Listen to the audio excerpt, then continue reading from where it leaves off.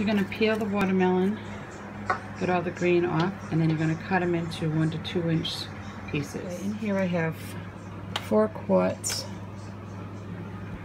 of water, and I'm going to put this whole jar in, which is 5.5 ounces. It's usually about a cup of pickling salt. I don't normally use this brand, but I am today. So I'm just going to heat the water up just long enough for this to dissolve, and then I'm going to add the watermelon rinds.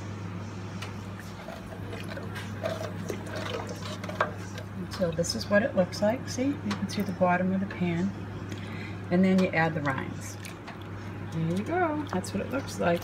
So we're going to let that set and sit in the fridge overnight, and then we'll continue to the next step.